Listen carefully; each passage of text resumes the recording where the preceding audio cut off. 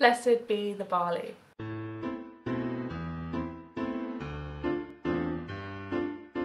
Hi guys, and welcome to this week's episode of the Handmaid's Ale.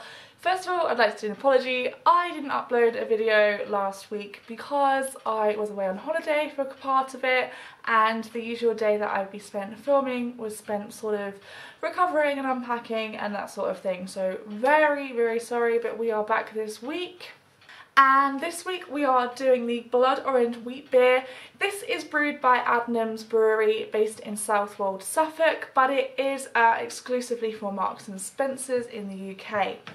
So a little bit about Adnam's. Like I said, they're based in Southwold in Suffolk. They are probably one of the most popular breweries in that region, especially within Suffolk. Most, if not all, of the pubs will stock at least one Adnam's beer, and then they also weave into Essex and Norfolk and even into Cambridgeshire. Their most famous beers would probably be Broadside or the Southwold Bitter, but today we are trying the Blood Orange wheat beer. The Blood Orange wheat beer is, like I said at the beginning of the episode, brewed exclusively for Marks and Spencer's, so they've done a collaboration with Adnam's for that. I actually went to Brighton yesterday and my very lovely extra mummy Sandy tried this on the train, and I had to plug my ears for everything that she had to say about it, but now I'm reviewing it. So I couldn't find out much information about this beer online because it's not going to be on the Adnam's website, so all I can say is what's on the back of the can. This medium-bodied wheat beer combines subtle spice notes with fresh, zesty blood orange for a deliciously refreshing twist. A perfect match.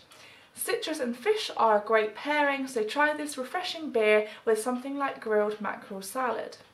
So this is canned, as you can see, so it's a 330ml can and it is 4.5 volume, so actually quite light for a wheat beer, but still a nice percentage.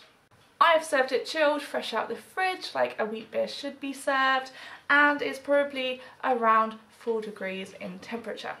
I am going to crack this open and give it a taste.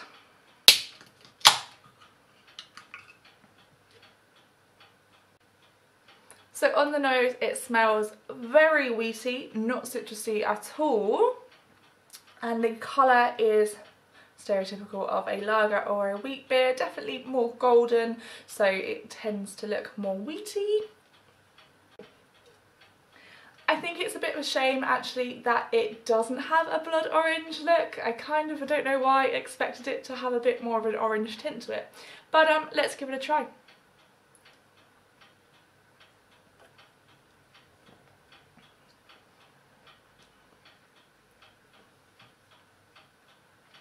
It's nice. I do like a wheat beer. Sometimes I'm not overly fussed on them because I find them a bit too yeasty and a bit too bready. But it's quite nice. The citrus isn't overpowering and it's not too bitter. So it cuts through. It's almost like when you have marmalade on toast. I do like it. I think it needs to be served out of a better glass rather than a standard pint glass. A nice tall one would probably work a lot better. I'm not hating it, but I'm not overwhelmed by it. It's not as blood orangey. I wouldn't be able to say it was blood orange. There's nothing particular about that. It just has a bit more of a citrus twang to it. And I'm not getting spicy at all. It is nice. I can almost taste that it is an Adnam's. It has that same sort of distinctive Adnam's flavour. That's something like the Mosaic Pale Ale or the... I can't remember what their other lager's called. I'll put something up here about what I think it tastes like from the Adnam's.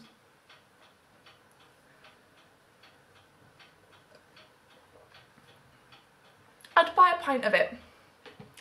I'd buy a pint of it if I saw it on tap, but obviously I'm not going to. All in all, I would give the Blood Orange wheat beer from Adnam's via Marks and Spencer's 3 out of 5. It's a pleasant wheat beer if you like that sort of thing, but if you're hoping for something that is quite citrusy or specifically blood orange, I'm not wowed by that little factoid of it. And that brings me to the end of this week's episode. Again, I'm so sorry that I didn't upload last week. I am back to a regular schedule now. That schedule being every Wednesday at 7 PM British Standard Time. If you've liked this video, then please give me a thumbs up, a comment below, and don't forget to subscribe. I'm still relatively new and it would be great to have your support.